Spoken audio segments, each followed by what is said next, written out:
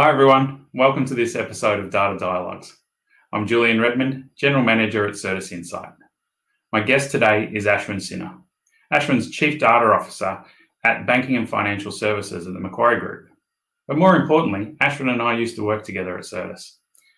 Ashwin's role now is to lead the Macquarie team through their transformation, and we're going to have a conversation about DataOps and how they're using that and the Data Vault methodology to lift their information management capability. So let's get into it. Thanks for joining, Ashwin. Maybe you could start by telling everyone a little bit about yourself. Thank you, Julien. Hi, everyone. I'm Ashwin Sinha. I look after data analytics and customer engagement at Macquarie Bank. My background has been a long time sort of data practitioner, starting as an ETL developer, working through software engineering, then going into different technical leadership and consulting roles, and then finally landing here in terms of Chief Data Officer at Macquarie Bank.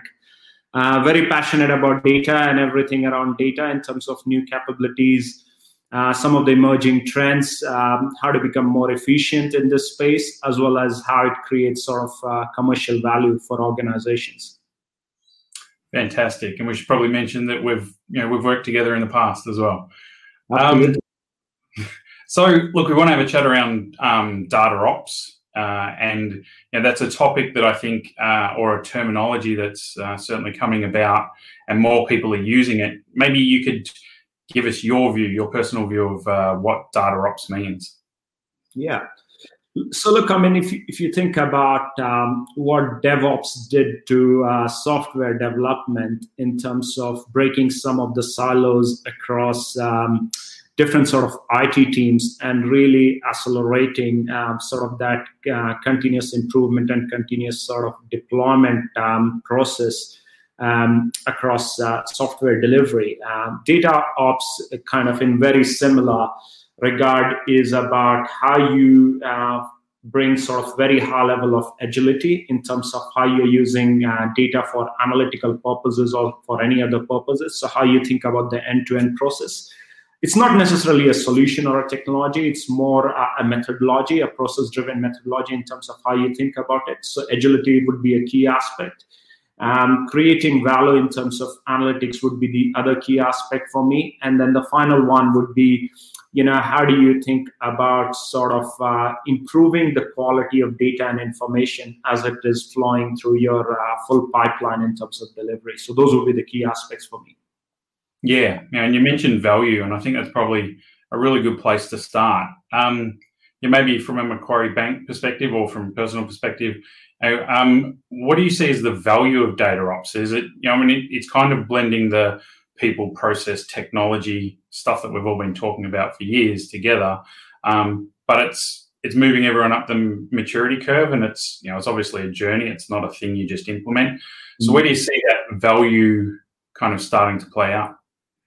Yeah, look, I mean, whole range of ways. I mean, the way I look at DataOps is sort of a combination of your agile capabilities, so how you operate in an enterprise agile environment and in a team which is doing sort of agile delivery, combination of some of the DevOps capability, and then you start looking at combination of sort of well-designed information architecture and how you think about use of data for value creation. So it's a combination of those three things in terms of how you think about DataOps.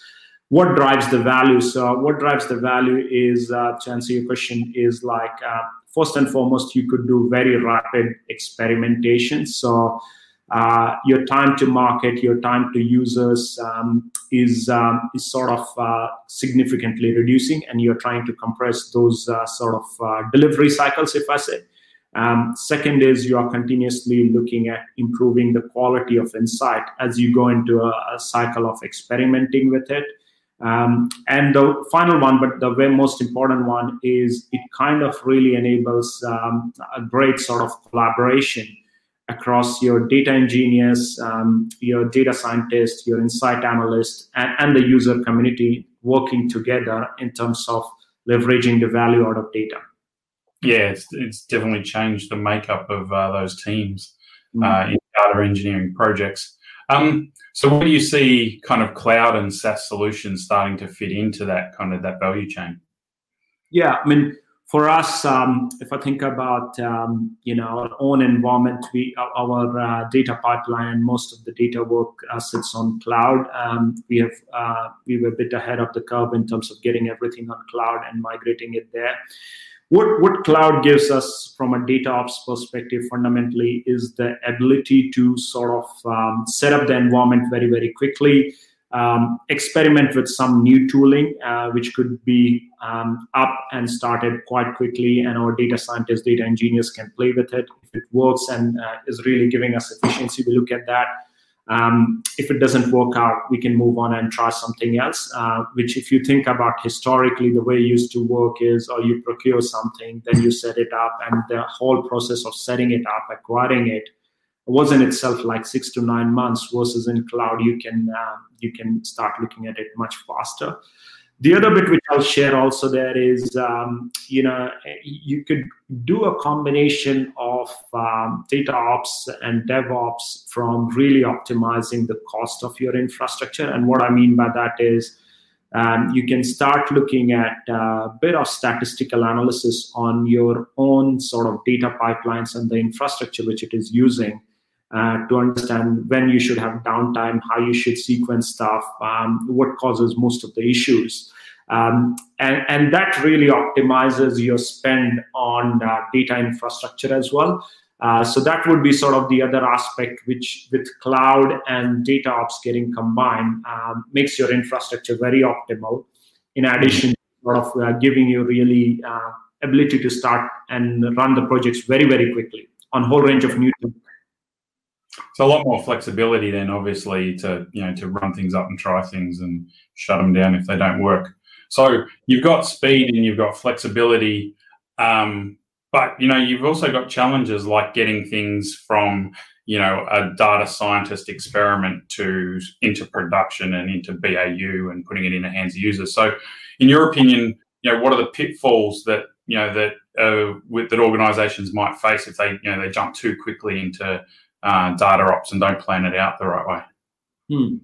I mean, for sort of any organization, and look, we are sort of in the first couple of years of looking at DataOps across different aspects of our data management and analytics processes. But what I would say is, to get into it, you should really think through your architecture properly, the end-to-end methodology and the processes which are going to operate in this way, how you are going to set up the agile teams and the understanding of the teams that to make DataOps fundamentally successful. It's a really strong collaboration across those different groups which I spoke about earlier, in terms of the consumers and users of data, the data scientists or insight analysts who are making that insight available to the users, and data engineers who are sort of helping in getting the end-to-end pipeline working together. And in absence of that sort of, it's not going to work. DataOps is not going to work. So what I would suggest is, one is the architectural foundation and how you are going to use the variety of tech and all the different aspects of processes together. And second is that collaboration and change mindset among the different sort of participants in this. Yeah. So I guess, you've now got lots of people getting involved in the supply chain of data and testing things out. How do you guard against, potential for like self-service analysis being, spread out across your whole user community and kind of guarding against, the privacy regulations and making sure you're managing customer data well, those sorts of things? Yeah, I mean, I've got a couple of sort of very different perspective on this topic. So first and foremost is, if you, whatever purpose you're using it for, if you put customer at the center of it and you basically start thinking how is it going to benefit customer, then then your problem becomes a lot easier, because fundamentally whatever you are doing is for the benefit of customers. So that is the first thing, the principle sort of which I would try to sort of share with my team, that this is something which is quite important for us to be mindful of. The second one which I would say is, it's not people talk about, use of PI and self-service analysis and all, but what I would suggest is it's not necessary that you have to use PII for analysis. There are very few use cases which actually rely on PII. Most of the use cases you can do on data which is non-PII, and then you can link it to a PII at an identifier level, and then you can use just referential integrity within your system and make the machine do that rather than exposing it to a developer or a data scientist or an insight analyst or a user. So my view on this topic is you do not necessarily need to give PII access to majority of your sort of participants or people or different roles within your DataOps sort of cycle. Yeah, I agree. That's a great approach. So I guess, that probably leads into, in general terms, having a really strong information architecture to work with your DataOps processes. And so if you get that architecture in place and you can establish DataOps processes and get the right people engaging well, what are the possibilities for business? What's possible?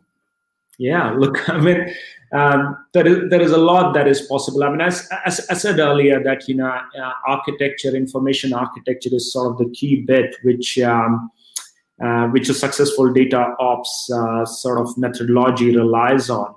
If you think about what's possible, you are looking at a whole range of experiments which you can run based on the data which is available, analytical experiments, I mean, which benefit the customer. So it's great from a customer experience perspective. So you start looking at, how you're servicing a customer. You start looking at what a customer is complaining you for. You start looking at protecting your customers from fraud. You start looking at what are the normal friction points for customers. So these are all the different things which you can start running your analytical experiments very, very rapidly. And you can evolve those experiments based on a very quick sort of data pipeline, which is quite efficient because of a structured approach from a DataOps perspective. The second thing which you can look at is your risk management process becomes better because everybody has got a good understanding of what is happening across your end-to-end data supply chain, all the way from your data engineers having sort of a very standardized set of processes, your data scientists and report developers and insight analysts really understanding how data is being provided to them and what are the steps it has gone through. And then your users having a lot of trust in the data as it is getting delivered to them. Now, when you think about it, and the other aspect which is there, of course, improving the quality of data as it is getting delivered. Now, when you think about that, what it does is it essentially gives you a good traceability on the data, the context of where the data is coming for what purpose, that is very clear to people. And then finally, when it is making into whatever end reg submission or compliance or whatever, you have got a good level of trust and understanding of what data is going there. And if you think about regulatory environment, that is something which a lot of regulators are very much interested in, is that you have traceability on the data, you really understand the quality of data which you are providing, and do you understand what sort of rules and calculations which are getting applied on it. So that way, if you start thinking of it from a value creation perspective as well as risk management, DataOps sort of really makes it much more easier for you to operate and much more flexible for you to operate in both of those areas.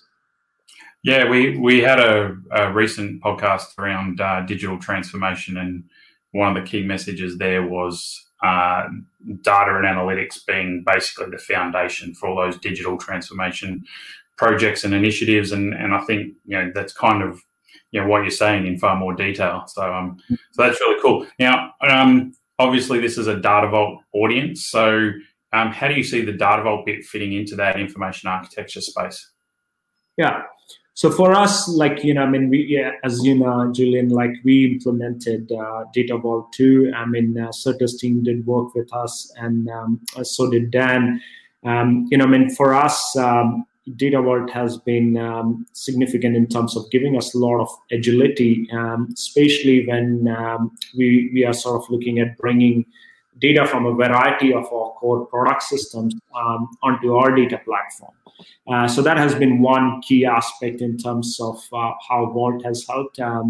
Second was we have been able to implement a whole range of frameworks to accelerate the development lifecycle, which is well understood by a large part of our data team in terms of how does the data move through raw vault and business vault and InfoMart layers, not necessarily in a sequential manner, but what is the purpose of each of these layers. What it also does is it sort of standardizes the processes and what happens in each of those different layers. And finally, in terms of value to the customer, or value to the user, which we spoke about earlier, what it also does is, okay, you can move very quickly to an InfoMart layer, and that doesn't take you a long time because you have got these frameworks in place, which means you can make the information available to the user much more faster. And last point which I'll make there is also that InfoMart layer, what we are learning for our analysts and data scientists is that that layer becomes a layer which they can easily get their head around. So it's not a very normalized or a complex structure. It's a structure which they can easily get their head around and do a whole range of analytics on it and start leveraging that, and also supports self-service analysis. Yeah, no, that's great. And I know you guys have kind of started there and gone a long way from that foundation, and it's pretty impressive. So maybe one final question is, where do you see the potential benefits of DataOps, benefits and challenges around customer consent? Yeah, I mean, customer consent is sort of a big topic when you think about customer data rights or open banking. But customer consent is fundamental in terms of how customers' data is getting used. You asked about privacy earlier and how that is being made visible to customers.